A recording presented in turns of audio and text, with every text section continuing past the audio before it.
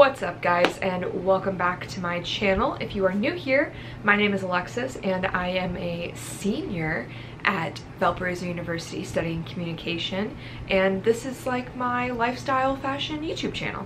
So I say senior because I just finished up my junior year at Valpo, and I decided to sit down and film like a reflection video of my junior year. I did one of these for my sophomore year, and I also did one for the first semester of my freshman year, I believe. So I just thought I'd like keep the pattern going and do one for my junior year as well. What's interesting about this video is the fact that I have to like go back in time to remember the first semester of junior year, which seems like a really long time ago, but it definitely wasn't that long ago.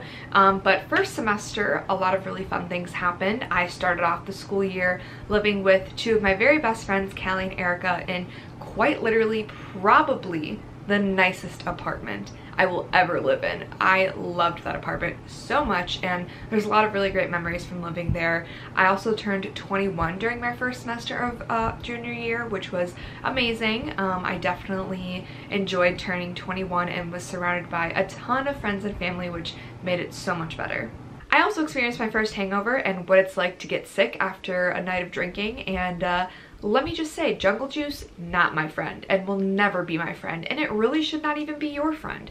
That's like the first piece of advice in this video. Towards the end of the first semester, I also ran for council for Kappa Delta, and I was really grateful enough to get the position of Vice President of Public Relations, which I currently held in the second semester. That's when I like kind of took over. I think Kappa Delta has played like a huge role in my college experience since the moment that I joined this sorority, which I definitely wouldn't have saw that. I definitely didn't even think I was going to join a sorority, but I'm really glad that Kappa Delta was there for me when I needed them to be there, and I'm glad that it was Kappa Delta more than anything else because I have just grown to really love this sorority and the women in this sorority and the values of this sorority, and I don't know how many more times I'm going to say sorority in this video, so I'm hoping that's the last time, but it probably won't be. But on a serious note, I realized that after college, I don't think I can see myself not being involved with Kappa Delta, and I think that really says a lot about what I want to do for my future, and I'm only 21. I'm only now just going into my senior year. I don't have all the answers right now, but if I could predict the future and what I would want the future to look like, I want to work for Kappa Delta. That is end goal right there. That's what I want to do straight out of college. I have just grown deeply in love with this sorority. I know that whatever the outcome, I'm going to continue to build a greater and better Kappa Delta, whether it be through volunteering or working at headquarters, which would be super amazing, but I won't be discouraged either way. But I know that I'm going to do everything that I can to make my dreams come true, because that is the kind of person I am. I really don't take no for an answer, especially when it's something that I really want, hence applying for council so many times. I don't really know if I've ever like talked about this. I feel like I did in like probably like a Vlogmas thing because it happened around like December, but when I was a sophomore I did run for council for Kappa Delta because I really wanted to be the PR chair, and I thought like I had like a good chance at it. But unfortunately I wasn't like picked to be the person, but then you have like a second chance to kind of do like a speech, and then there's a vote. So it was going to be me and one other person. I guess you could say like going against each other, but it's really like no hard feelings. It's not something like super serious like that. But I could not be at the elections because that is when my dog passed away. So I then became her assistant, and I worked really hard during my sophomore year to kind of just build up that relationship with the council members and build up that relationship with my sisters and kind of gain their trust and support that like I could do this position. So then when it came time, you know, junior year, December, to apply for the next year, I wasn't too sure if I wanted to do it just because, and I'll explain this as we go on, I just had like a lot to do and I wasn't sure if this was something that I was gonna have time for. But I started to think more seriously about it, and that's when I was like, you know, if I really want to work for Kappa Delta, like I can make this work. Like I need to get this experience. It's doing something that I love to do. So I decided to go for it. And again, I wasn't picked as the person to be in this position. And at that point I was like, okay, what do I do? Do I keep going? Like, do I just give up and stay in the position that I was picked for? Because I was picked to be on council, just not that position. And I told myself, not that I wouldn't be happy, but I know that I would be so much happier and I would do a better job in this position than this position. And this is where my heart is at. So again, it was the whole like speech thing, and I was there this time, and so I gave my speech and I answered my questions, and then the sisterhood voted me in as the vice president of public relations. So then I assumed that role instead of the role that the panel of judges had picked for me. It's really weird. I feel like every sorority does it differently, but that's just the way that my sorority did it. And I think that says a lot about me as a character, that, you know, I kept going until I got it, and now that I have it, I work 120 million%. Like, I love this position and I love what I do, and I'm here for the long run, basically. So I know that I said I wasn't sure if I was going to be able to handle this council position, and that was because in October I actually assumed the role of editor-in-chief at The Torch, which is the newspaper that I work for at Valpo. And so I started working for the newspaper when I was a freshman. They needed someone on staff immediately. The newspaper was definitely my first home at Valpo. It was a huge factor when I was making the college decision choice, because I didn't want to go to a school that didn't have a newspaper staff, and, you know, that didn't really have like a good journalism program, because I'm a communication major, but my concentration is in journalism. That doesn't mean I'll end up in journalism. I just said, like, I'd really like to work for Kappa Delta, but I have little things from all different spectrums of communication, which is really nice because Valpo allows you to take like a variety of classes, whatever. So yeah, as soon as I got to campus, I said, you know, I want to join this organization, and so I did, and they needed someone on staff like right away because someone had quit or something, I don't remember exactly, but I was doing stuff that freshmen typically don't do. So I definitely had like a leg up, which was super cool.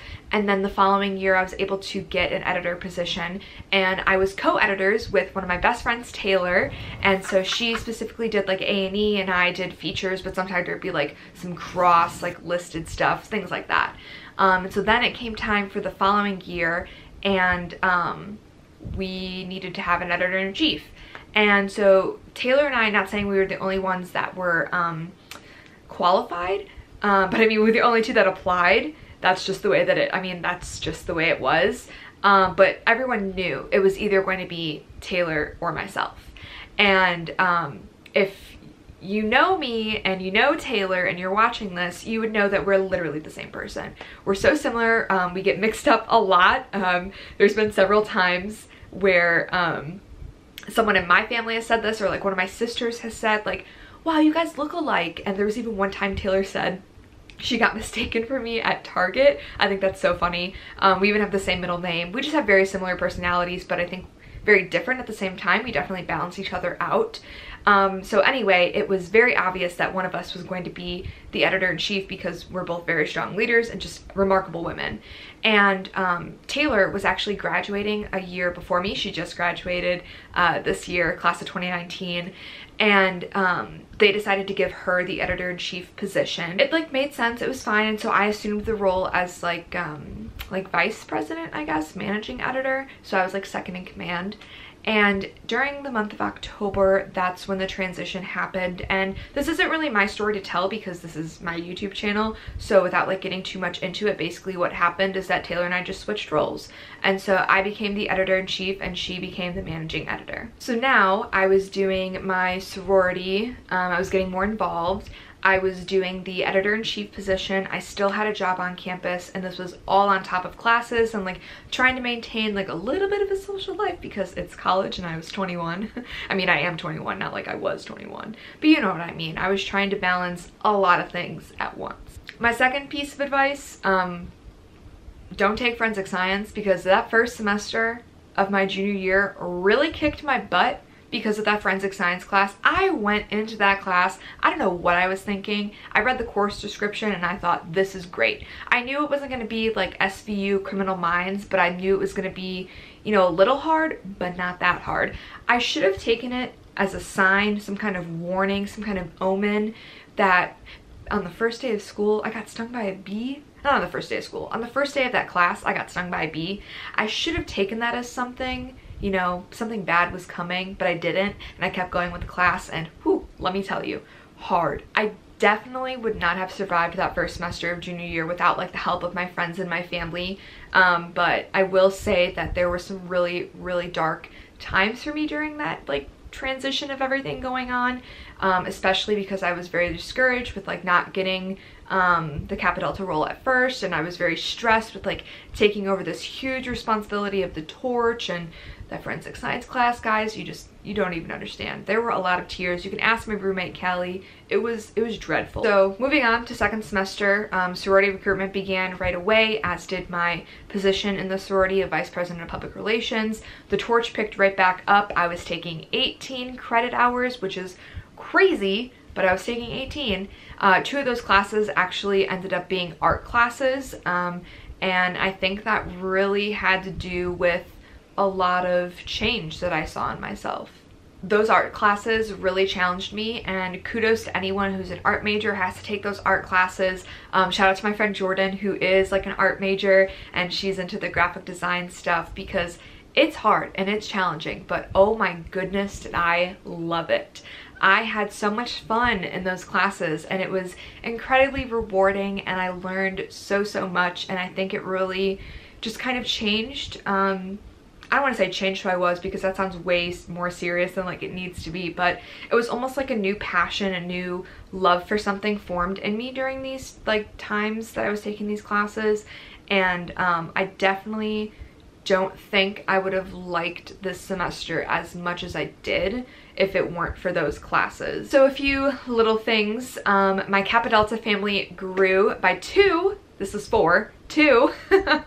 My little Sarah took on 2 littles, and they're adorable. Love them. Stop talking to them about them like they're like tiny children.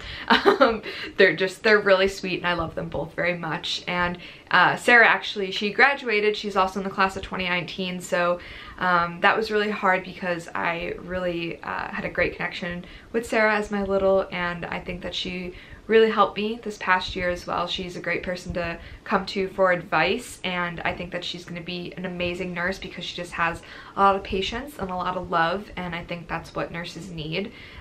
So Sarah, if you're watching this, I promise to take good care of both your littles, treat them like my own. Also, my brother turned 16. He's very old now, very sad, so that was really fun. A big thing, obviously, I went to London for 2 weeks over spring break. That was amazing. First time out of the country, and I think because of that, I also saw myself grow as a person. There was just so much culture over there, and I had a lot of independence, which was really nice, and I just really grew to love that part of the world. If you want to see like more about London, the London experience, I'll link one of my vlogs down below so you guys can watch it. Almost immediately after I got back from London is when I felt like something was wrong.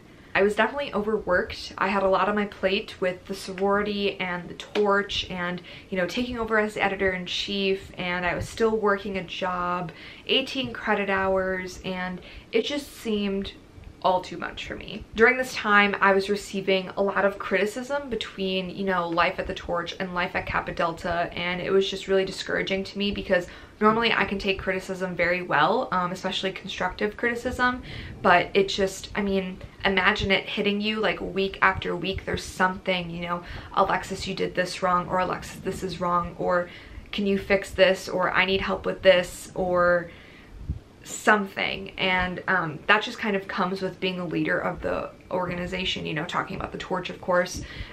You're going to be the person that everyone needs to go to talk to, and you're the point person, you know, you got to respond to the emails, you have to pay the bills, you have to do this, this, and this, and it definitely takes a toll on your life. I feel like that aged me 5 years, and I still have one year left of it to go, so.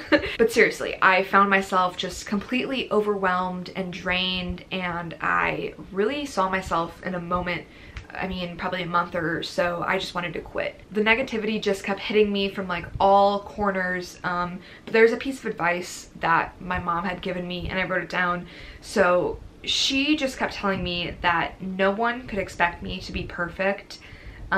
It wasn't like anyone had ever made a mistake before. This was when there was like a few mistakes going on in the paper, and obviously having my name at the top, being the editor-in-chief, that stuff falls on me. And I was just getting so overwhelmed about it, and I just felt so bad. I felt like I was letting everyone down. But she's like, it's not like anyone has ever made a mistake. The issues with the paper don't matter. The issues with Kappa Delta don't matter. What matters was how I felt and how everything was making me feel. And so I realized after that that I just bit off much more than I can chew, and I needed to give up something, and I needed to focus more on myself. I found myself starting to tell my sisters in Kappa Delta that, hey, I need your help with this. And I started telling the other editors in the Torch, like, hey, can you handle this for me? Just little stuff like that, starting small. I ended up, you know, telling my friends, my family, like, you know, this, and this is happening. I need your advice, or I just need to cry for a little bit. And that helped as well. I decided to quit my job at the fitness center, just because I felt like it was taking up too much of my time, and I really started to focus on myself and my grades, because I definitely could not let my grades slip. And it really was hard to quit my job because I hate quitting things, but I felt that it was the right thing to do. And making a little bit of money every 2 weeks versus, you know, failing a class, I mean, I had to pick and choose. I think it paid off, and I found myself, you know, feeling success and feeling happiness again with everything that I was doing. And finally things kept chipping off my shoulder, you know, okay, that assignment's done, this project's done, okay, that art project is done, all right, it's the last issue of the Torch, okay, no more stuff to do for Kappa Delta, semester's over. It was just one after the other, and like things were good. In the end, even though junior year was super challenging and there were a lot of, you know, different things happening, I'm really proud to say that I ended my semester with the highest GPA that I've ever received. So that was like a sign that everything was okay, and that all the stress and all the tears and all the hard work definitely paid off, which was amazing, because I'm very proud of myself and I worked really hard to get that GPA, and it shows. Moral of the story, and moral of like sitting down and telling you guys like the really bad stuff about what happened, is just know that you're not a superhuman. It's okay to ask for help. You cannot sit there and just continuously get overwhelmed, because you're not going to be okay. And it's really hard to sit there and like admit to yourself like, okay, I'm overwhelmed, I need help. Because if you're like me, you want to do everything yourself. You want to have that like sweet success of like, I did that, like I accomplished this. But you can't have that if it's gonna be, I mean, I'm sorry, but if it's gonna be half-assed, because you're doing so many little things like that. And so you have to ask for help, and I'm really glad that I did, because it definitely paid off. And I'm just overall really proud of how this semester ended and how junior year ended as a whole. So I don't know when my next video will be, but I'm excited to do YouTube again, and I'm hoping that next year won't be super crazy to where I can do YouTube a little bit more, because I think that it's really fun for me to just kind of have these videos. Sometimes I just sit there and I like to watch like my old 1 second videos or stuff like that, because it just really makes me happy to like see that. It's a really great way to have memories. And oh, I'm getting way too mushy right now. Anyway, thank you guys for watching, and I will see you in my next video. Bye!